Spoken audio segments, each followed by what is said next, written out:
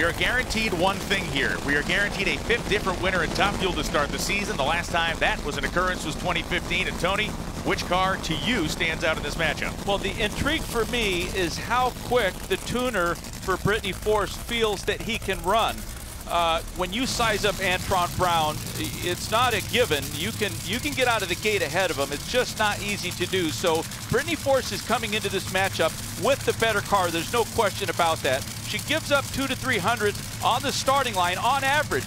She had a great reaction time in the semifinal. Hopefully that doesn't distract her. If she can do that again and show Antron a nose off the starting line, that's great. But both of that plays into this final round. Not just what the driver is capable of doing, but how the tuner and the confidence the tuner has in their driver. And for the tuners of Antron Brown, they know that he can give them a little bit on the starting line.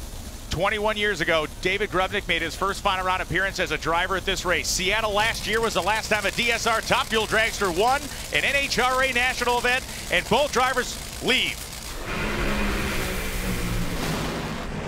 Antron Brown hazing the tires, and you saw the cylinder go out, but it is going to be Brittany Force. 3.749 seconds at 302 miles per hour. A John Force Racing double up here in Houston, Texas, as Antron Brown left the starting line within 2 thousandths of Brittany. She was out first. He was on a very strong run, but the car spun the tires, and it's the first win of the Brittany Force David Grubnick era. It is the 9th career victory in Top Fuel for Brittany Force.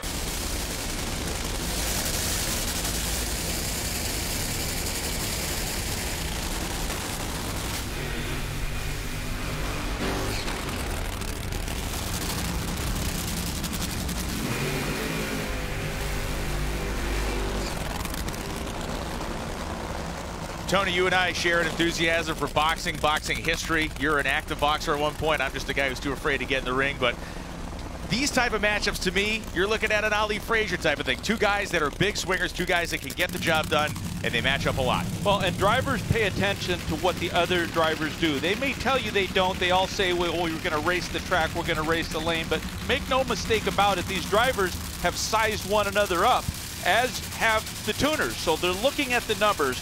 You can see Jimmy Prock making the last-second adjustment on the idle. He wants that idle to be exactly at 2,500 RPM, if that's what his target is. So they know what one another has to do. Now, coming into this race, it was Matt Hagan that lost traction. So Dickie Venables has more adjustments to make in the way of the clutch, but we still have some temperature on the racetrack. It's still a very pleasant spring day, but there is heat that this rubber and the pavement track has absorbed. An incredible indicator of Matt Hagan's talent. He has varied only 3 thousandths of a second in his reaction times all day long. They're both pre-stage. It's the final round of Nitro Funny Car in Houston.